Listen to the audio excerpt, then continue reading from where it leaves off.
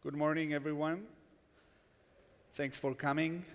I hope you all have your breakfast and are ready for this chat that we are going to have with Julien Codorniou.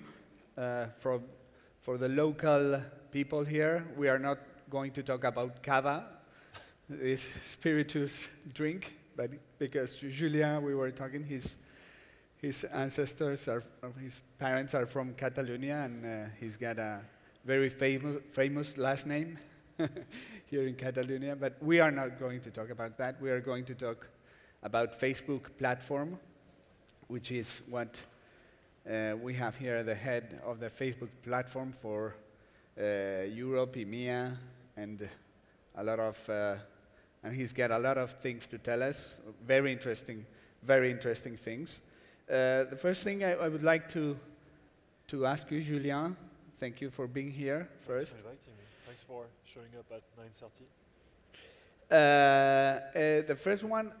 The first thing I would like to ask you is, why don't you tell us a little bit about what is Facebook platform? I think it would be interesting for the people who just don't know exactly what is it.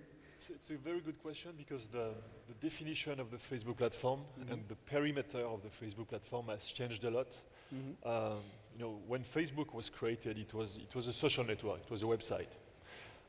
But in 2007, Mark Zuckerberg introduced the Facebook platform. And he said that any developers could now come on Facebook, build Facebook apps for Facebook.com. And I remember at that time I was at Microsoft. I was in the platform company of Microsoft, and Microsoft is a big platform company. So I considered myself a platform expert, if it means anything. And I remember when Mark Zuckerberg showed up in 2007 and announced the Facebook platform, and he also said that one day there would be companies whose only product would be an app that lives inside Facebook. I thought he was crazy. I saw that Facebook could never become a platform, like Windows was a platform, like Amazon Web Services is a platform. And I was absolutely wrong. Facebook became very, very quickly a software platform, a gaming platform. Companies like Zynga, for example, like Playdom, really understood the potential. Companies like Social Point in Barcelona were one of the first software companies to understand the potential of platform and to build apps for platform and to be very successful, reaching hundreds of millions of people across the world. And what happened 3 years ago is that we, as Facebook was shifting to mobile, we created a mobile platform, or we created the channels to help our historical platform partners on Facebook to become mobile, just like Facebook. So right now the definition of platform is very different from what it was 8 years ago. The value proposition of the platform is to help developers to build apps, to grow their apps, to monetize their applications. And our ambition is just to build an ecosystem and to work with any software company who's building applications for iOS, for Android, for Facebook.com, and for the web. In gaming, e-commerce, media, travel, news, you name it. And I think we're trying hard. We have a big team in charge of that now. And as a platform company, we do well when our partners do well. So building that ecosystem is a very important mission for us. Sure, and it's doing very well. I read it's being very profitable. I read some figures that are really big, right? Like $2 billion for the gaming business. For yes. the gaming business, yeah, so just the gaming business. Yeah. So the gaming business, which is an activity that happens on Facebook.com, it's approximately, and that's public information, a $3 billion business per year. The biggest players on that platform are King.com, Wooga, Social Point in Spain, Zynga, of course, in the US. But what's interesting is that all these companies who started on Facebook.com, as Facebook was shifting to mobile, they also became mobile-first companies. And now, the same people you could see on Facebook in the list of top free apps or top grossing apps are the same you can find on iOS and on Android. And I think Facebook can take credit for being maybe the only cross-platform platform, the only company that wants his partners and his developers to be successful everywhere, not just on the web, not just on Facebook, on the web, on Facebook, on iOS, on Android. And that's something that differentiates Facebook from our competitors. Mobile represents like what, 50% of the revenue? It's 70%. 70 already? Yeah. I read figures a few months ago, and it's already 70%. Yeah. Well, we're in the Mobile World Congress, so we know what your boss was doing here. Yeah. He tried to tell us about his dream, internet.org. Yeah. But actually, what are you doing in the mobile? What are your key events here? So we have a big Facebook presence. As you said, our CEO is here for the second time. I think almost the entire platform partnerships team is here.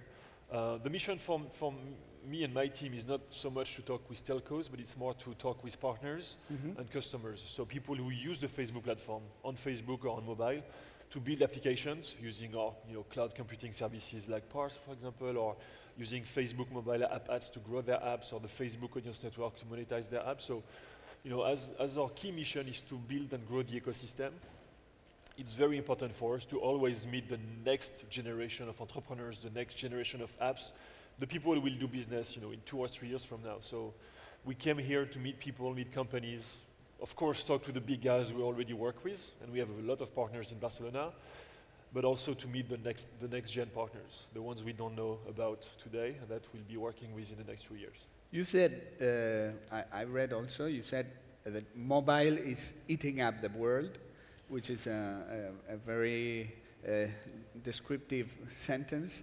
Yeah. But you also said that software is going to eat up the world also. So I think mobile software will be the keywords, right? Yeah. So that relates to an article from Mark Andreessen, the famous entrepreneur and investor in the Wall Street Journal, and he said that software was eating the world, and that ultimately every industry and every company will be disrupted by software. And we can even say today that any company and any industry is or will be disrupted by mobile. The challenge is how quickly can you become mobile first. And for Facebook, for example, it was not easy. It was not an easy journey. I mean, when Facebook went public, the stock went down because people said that mobile would kill Facebook. And at that time, we were making 0% of our revenues on mobile. We went public without making any money on mobile. And so people thought it was a threat for Facebook. Hopefully, the CEO and the founder of the company had a plan, and the plan worked pretty well. But that transition we are going through right now is happening to pretty much every company in any industry. Of course, startups, most of the startups we see today are mobile only or mobile first. But every big company, every media company, every e-commerce company, every travel company, they are trying to shift to mobile. Sure. And to be just like Facebook, a company that makes more money, that has more users on mobile. Because on mobile, user acquisition is, I would say, easier, monetization is easier, and retention is easier to drive. At least it's more easy to control. So that shift that happened to us is happening to everybody. Sure. And the ambition of Facebook, because we did it ourselves, is to give a platform that helps companies to do it. And how do you see these kind of companies, these startups? Are they really in a garage trying to do their work? They're trying to develop things, or how is the profile of your partners? Well, it depends. We work with Fortune 500 companies pivoting to mobile. Group Accor, for example, is one of our partners. In Spain, we work a lot with Privalia, which is a company that did not start on mobile, who is pivoting to mobile very successfully.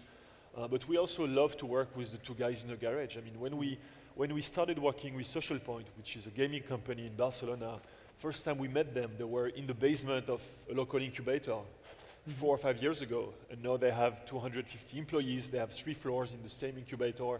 They raised $60 million. They have more than 100 million users. So we love, to be the company that fuels the growth of startups like that. But, we have no religion. We work with big guys, medium guys, and we also work with students and entrepreneurs in the garage. Okay. You had mobile partnership globally, but you spend a lot of time around EMEA. Yep. What's up about the region? Why are you excited, so excited about the region? I'm excited first because I'm European. Sure, that's a good reason. So yes. I would love to see more companies and more startups being successful in Europe. But I'm excited because if you look at what happened in the last few years, especially with the disruption that social and mobile created, you don't have to be in the Silicon Valley to be successful. We see amazing successes coming from pretty much everywhere in Europe, from Barcelona, from Paris, from Tel Aviv, from Russia, from Minsk. We have a lot of partners in Minsk. We have a lot of partners in Serbia. I mean, 10 years ago, you would not have expected, potentially billion-dollar software companies or unicorns, as they say, coming from places like Belgrade or Helsinki. And right now, if you look at Supercell, if you look at Nordius, Social Point here, Wallapop in Barcelona, you see amazing companies popping up from everywhere. And I think that the fact, thanks to mobile and to social, that building software and building apps has never been as cheap as it is today. It costs nothing to build an app, thanks to cloud computing and open source. But also the cost of distributing software. You can be in Barcelona and create an app that has global reach just by checking a few boxes on the App Store. That creates opportunities for talented entrepreneurs. So everywhere we see technical talents, everywhere you see creativity like here, everywhere we see ambitious entrepreneur, I think we'll see more unicorns and billion-dollar companies. And it's not just the usual hotspots like London or Berlin. It's pretty much every city where you have technical talent and creativity and designers. And this is why Barcelona is de facto a very big hotspot for us. Well, I'm sure you have a lot of discussions about this because it's a very controversial question. It's a very controversial point if you go around and say that we can be like Silicon Valley. I'm sure you have a lot of discussions. Yes, I know, because if you look, for example, if you look at the top 20 grossing apps on Android in the US, you will find that more than 60% of these apps have been built in Europe. I mean, it's a fact. People can check that every day on their phones. European companies know how to make apps that make money. Well, I'm sure about that. Yesterday I was talking with a colleague. He told me about this the 500 startup incubator. Yeah. And they said, he told me that it was a big percentage that came from all around the world, EMEA, but especially Europe, also in Europe. Yep. So I'm sure that it's going to be, but I mean, especially about how the culture of innovation and startups, how do you think governments especially, or even private companies, how can we make that culture be a part of the process? It's not an easy question. I don't expect much from the top to bottom initiatives. But what I love to see is more incubators, more companies, more success stories in places where you had pretty much nothing before. And it's true about Paris. We had a few successes like Criteo, like Deezer, like Dailymotion, or Vente Privée. So 10 years ago we had nothing, and now we have a few companies like that. Same thing in Spain, same thing in places where you had absolutely nothing before, like Minsk or Helsinki or Belgrade in Serbia. So the more I see entrepreneurs like that, success stories, people reinvesting in the community, and the more I see big VCs from the US or from London investing in these places, the more optimistic I am on Europe and innovation. Mm-hmm. And well, you've mentioned several local startups. Can you tell us about a little bit more about these local startups, case studies? I think the Facebook ecosystem in Spain was mainly a gaming ecosystem that started with Social Point. We also work a lot with Acamon, which is also a local company in Barcelona. But I think the next big thing for us is e-commerce. I talked about Privalia, which is a big company here. Everybody knows them. But I met yesterday with one of our biggest customer and partner called Wallapop. Do you know Wallapop here? Yeah. So that's a company. Everybody will talk about them in the next few weeks or months. Their growth is insane. It's a mobile-first company. They have a website, but I don't think it's a significant driver of revenues for them. But when I see companies like that from first-generation entrepreneurs with very, very, very smart VCs behind them, willing to fund them to go global, and Wallapop is going global right now, I'm very optimistic for our ecosystem here. So we try to identify people like that as early as possible to become the platform and the partner and the company that fuels their growth and that tries to fix every problem they have to build apps, grow apps, and monetize their applications. Mm-hmm. And they don't have to be, as you told me before, backstage, that interesting part of the platform, that it doesn't have to be visible to the user. It might be also... Yeah, there are many ways to use the Facebook platform. Of course, you can use Facebook login, you can create a social news feed or a map a la Candy Crush, but you can also use our push notification services or app events, which is kind of an analytics services on mobile. You can put Facebook ads inside your app, like Shazam is doing, for example.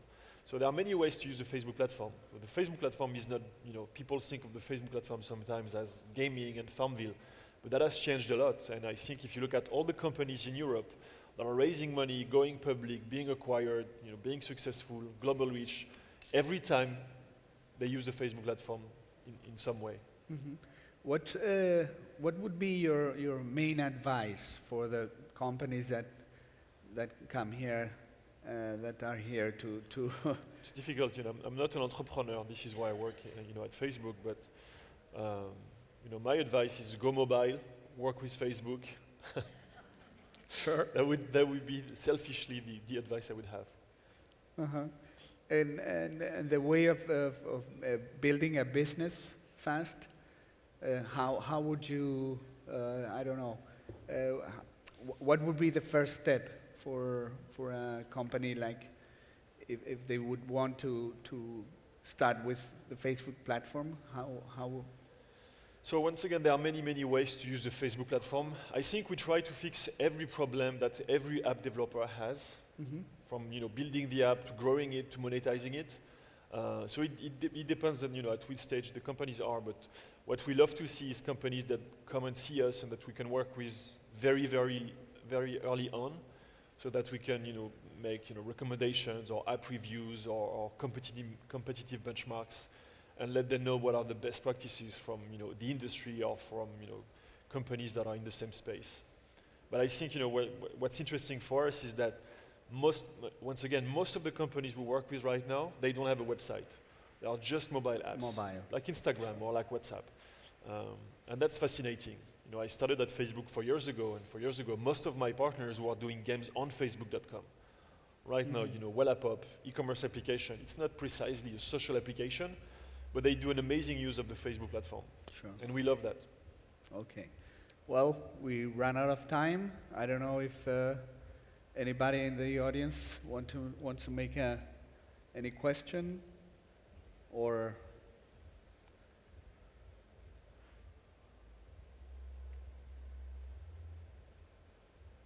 Good. Well, thank you very much. Thank you very much. Julien. Thanks for coming again. Thank you for coming. Thanks. Thank you.